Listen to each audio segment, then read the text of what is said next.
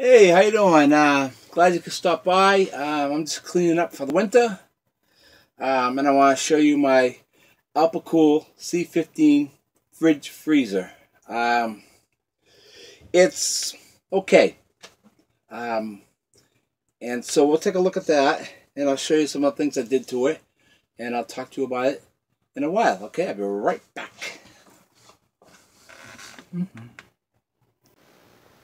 Okay, I'm back. This is my ALPICOOL C15, and right here is insulation that I made for it, and right now 12.8 volts.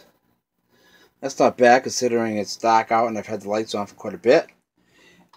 And it's got a UPS port there, and the refrigerator uses about 2.5 amps an hour, which isn't bad. Few things I don't like about it. One is insulation. It's not insulated very well. That's why I made this insulation right here. Let me see if I can get this out of the way. This out of the way here a little bit. Okay. It's about 2 inches, a little bit more than 2 inches thick there. ½ inch along the sides. I tried to make it as shape as tight as I can to the refrigerator, and as you can tell here, I have a gasket right along here, and it goes down along the side and along here too. You can't see it, and I could have went the whole route, but thing is, let's move this here. It has a vent on the side right here, and on the over here and on the other side. So you needed ventilation, and plus this cover here in here gets warm, so that's why I didn't put the light back. That's why I didn't put any insulation there. So that helps quite a bit. Like I said, insulation is not good in this thing at all. In freezer mode, with this covered, it gets condensation. Unbelievable. And let's open that up. And there ain't much room. My mistake was buying it too small, because you can't take this bottle here and stand it up because it's too high. Can't close the cover. If I got a C20, then the cover here is raised, but then you can't insulate it very well because it's raised up, yay high. And so that's problem with that. And the digital readout's not quite accurate. Right now it's not too bad because it's cold out, and so it's pretty close to where it should be, but it fluctuates between 5 degrees. I tried for weeks testing this on different temperatures and trying to get it the right setting. I think I got it right where I want it. And if you put it in freezer mode, it's not good. It runs so much. Even if you have it on eco mode, if you can see that, you hear that on that, it still runs a lot. I mean, it's running more than it's off, and it's not worth it. Otherwise, it's not bad. I mean, it runs good. It's quiet, and except for the couple of flaws there, it's not a bad refrigerator. I paid about $130 for it, and that's why I bought it. And with the insulation, let's move this here. It doesn't quite seat on the sides here. As you can see, I'll use my foot. Yeah, it goes in. You can't really see that, but it goes in because the sides are not. They curve in. Get my light up here again. They go in, at an angle. So what I did here is, as you see, right along, right there, and right there, there's a little piece of styrofoam that either taped or glued on there. So when I push the refrigerator in there, it squeezes the sides so they're tight. you know, on both sides. And I got this size refrigerator because it fits. Let's see if I can move this light. Because it fits.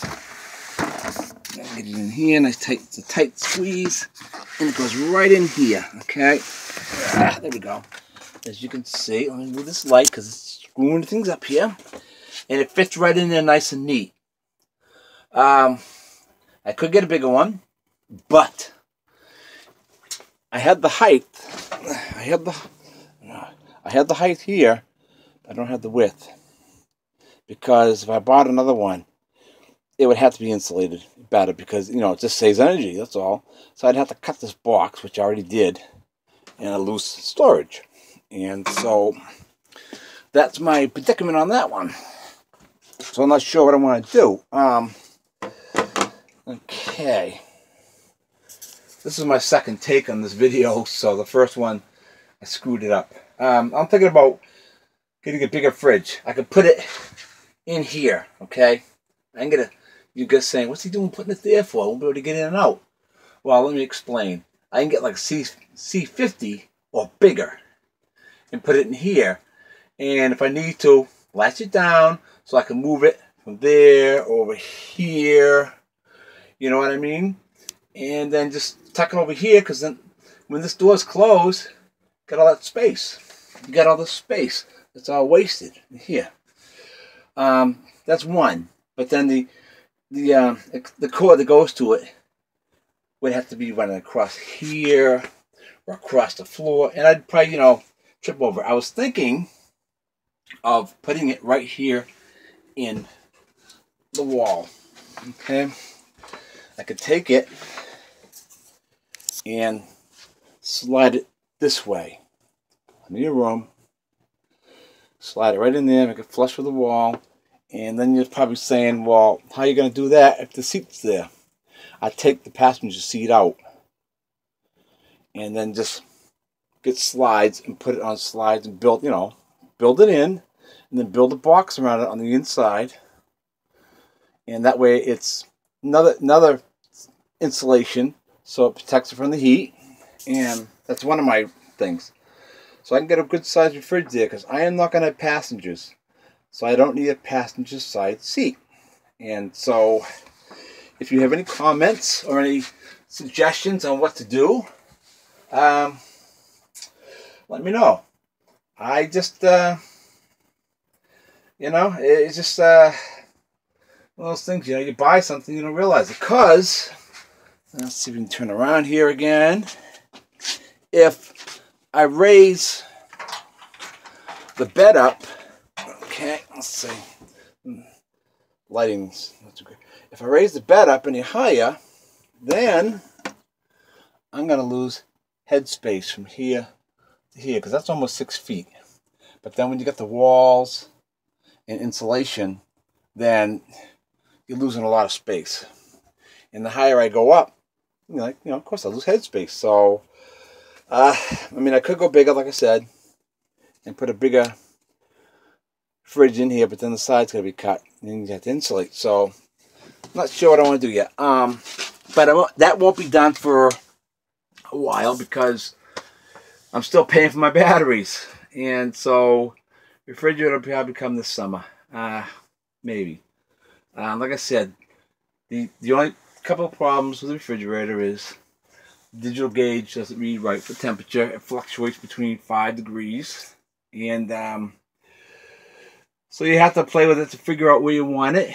And in freezer mode, like I said, it's not good. Not good at all, because the outside of it, along the walls where the coils are, freezes. But then in the middle, does not freeze very well. And so if you have any food in there freezing, it doesn't freeze. I mean, so it uses a lot of juice. Let's see if we can take that again. Very, very tight fit. I did not allow for that hinge. So it's a tight squeeze. Let's see. Yeah, see, the wall's here. The coils are along here. And so when you're putting food in here or anything, the outside edges freeze. Everything freezes, But then it's got to take time to go from this one to this one to this one to right to the middle. And I put meat in there before, and the meat did not freeze solid. And so, so that's the problem with that. But otherwise, okay. So, all right. I'll talk to you later. And stay safe. And hopefully I'll see you soon. All right. Bye.